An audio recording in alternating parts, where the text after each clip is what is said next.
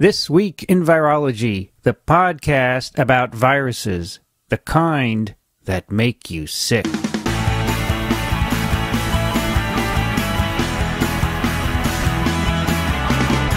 This Week in Virology, it's time for another Virology 101. Hi everybody, I'm Vincent Racaniello, and across the desk from me is the handsome Dixon Despommier. Thanks for that plug, Vince. I'm not a comedian, you know. He's not wearing his glasses. I just wanted everybody to know that he's got his glasses off. How are you, Dick? Chipper, but I'm a little bit throaty. I'm recovering from some kind of a bug. This show will air in January of 2010. Wow. At which time Dixon will be in Argentina. Looking for new viruses, no doubt. Hardly. I hear it's summer there at the moment. It's their equivalent to July here. Why would you go there in the middle of winter? Well, there are these swimming things we call trout. Oh, you're going to fish? Oh. That's the whole point. That's part of it. The other part is to look at glaciers before they all disappear. They have glaciers in Argentina? They have tons of them. Oh, I didn't know that. Yeah, if you go down far enough south, there's a whole glacier area. Are you going to photograph? You bet. Okay. Oh, yeah, sure. We look forward to seeing the results of that. By the way, there's a connection between today's topic and fly fishing, which we will get to. Well, you should point it out. That's great. This is Virology 101 continued. And let me so we've done a number of episodes on classification, structure, entry. We did RNA synthesis last time. We did. And in case listeners are wondering where this is headed, we're going to, in 2010, the next year, go through all the steps of the replication cycle. And then we'll start looking at pathogenesis. Or budding. We have to do budding. We will do assembly, Exodus. absolutely, exit. We will do pathogenesis, immune responses. We'll do antivirals and vaccines. And that should bring us through the fall. Wow. And then we'll start doing individual viruses. Wonderful. And that'll take us on for years and years. I think. All right. Absolutely. And so in your retirement, you will continue to teach and learn. I didn't retire. I just changed jobs. You know what I did this past? I shouldn't. This is TWIV. I got confused. That's okay, Vince. I did an influenza plaque assay this week. The first since I was a graduate student. Did it work out all right? It worked, yeah. Really? I plaqued out. I pulled a vial. This is actually funny. It's a 1930-ish H1N1 strain, which I'd had in my freezer since I was a student. I brought it with me all over. We don't. I pulled it out. We're going to have that. No problem. Do you have common cold or influenza? I believe it's a common cold. I get these. Focused in the upper tract. No, it's pretty far down, actually. It's down in the lumbar region, but it's a typical winter thing for me. I get one of these every other year. Okay. Anyway, so it was an old vial. I put it in cells. It grew. I plaqued it. It's high titer. It's amazing. They last a long time. But of course, it's in a minus 70 centigrade freezer. Still. Do you store parasites at minus 70? You can. Was it necessary to keep them for long periods? Sure. I mean, if you want to work with them in the lab and you want them available at all times without having to maintain them in their mammalian hosts. You store them. Yeah, that's what we do with viruses. And of course, cells we freeze even lower. But the parasites being multicellular or at least unicellular, you have to protect against ice crystal formation. Mm-hmm. So there are lots of agents that you have to use with them. Same with the eukaryotic cells. You have to put. That's right. We use DMSO. Yep. 10%, I think. Right. All right, let's get on to today, Virology 101. What I wanted to talk about today is sort of an extension of last time. Last time we talked about RNA synthesis in cells infected with RNA viruses. Correct. And that was going from RNA to RNA. Here we have a group of viruses that go from RNA to DNA.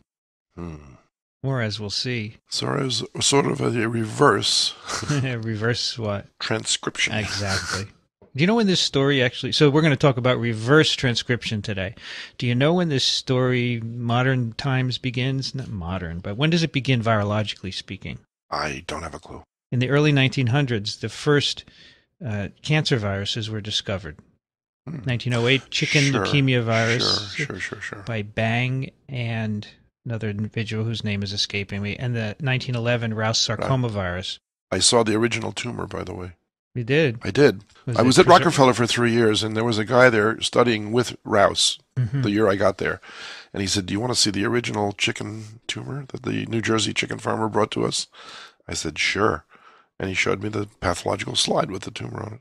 Wow, they preserved it. Oh, it's a slide. It's okay. a slide. So, yes, what he did was take a tumor, grind it up, and filter it through a 0.2 micron filter. Right. And the viruses would go through, all the bacteria and cells would It was a filterable agent. It was a filterable agent. You injected it into chickens and showed that they gave them sarcomas, which is a type of solid tumor. Yes. And so those were the first. There was also one a few years earlier that caused leukemia in chickens, which is, of course, a cancer of the white blood cells. Right. And those were the first tumor viruses. So they were called tumor viruses. Then there was a mammary tumor virus, too, right? Yes, then mammary tumor virus and mice and many others over the years. Yep. But not for a long time, human ones, but we'll get to that in another show. Sure. Then when we understood that these viruses had RNA in them, we called them RNA tumor viruses. Right. Now, this brings us to the early 70s when two different investigators were trying to understand how these viruses worked. There was some evidence that the genetic information of these RNA tumor viruses became a permanent part of the cell. And Howard Temin at the University of Wisconsin and David Baltimore, right, who at the time was at MIT, Temin actually proposed that the RNA became integrated into the host DNA in a DNA form. Right? Quite mysterious. Very different. And so there was actually some precedent for that. Do you know what that might be? From the world of bacteria. Okay. Plasmids. Lambda DNA. Okay. Integrating into the host DNA. So, in fact, Alan Campbell was essential in this line of work. He showed genetically that the phage DNA of bacteriophage lambda, this is a virus that infects bacteria. It's a linear double-stranded DNA. It can at times circularize. You can see here in this next picture. Right. And then that will integrate by a specific site into the bacterial chromosome. Somebody made a lot of money on that. Is that true? That was one of the vehicles for getting other pieces of DNA into the genome. So this goes into bacterial DNA. This was shown genetically, not biochemically, Got it. not by cloning, just by genetic. Right. And in fact, we talked about this with Lynn Enquist a number of TWIVs ago. You might want to take a look at that. And so Temin said, there is precedent in bacteria for integration. He said, I bet that these tumor viruses, these RNA tumor viruses, make a DNA copy and then they integrate. Sounds reasonable. Okay, so he tried to show the presence of tumor virus DNA in the host cell DNA, and that was really hard to do. Okay. To make sure that you don't have any remnant virus particles. See, nowadays we could just sequence it. We'd find it there. That's right. But back then they were using techniques involving radioactivity and hybridization.